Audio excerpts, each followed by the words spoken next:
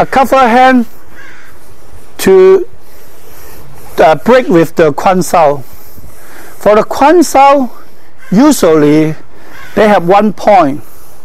You cannot hit back in the first action of your Quan Sao.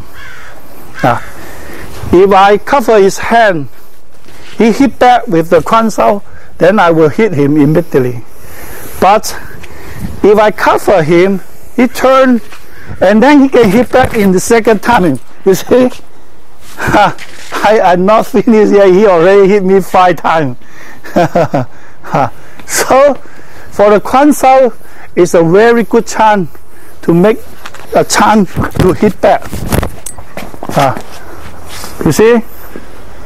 So, when you're training, you must be very sensitive. Even now, I cover him, he hit back, and then he hit very fast.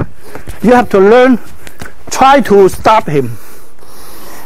Otherwise, in fighting, you can say, hey, wait, no chance. It's very dangerous. But a lot of people are still doing like this. I don't know why. Have to do like this.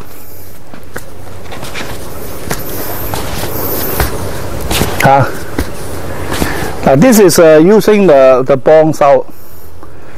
And the bong sao, usually the bong sao, you have to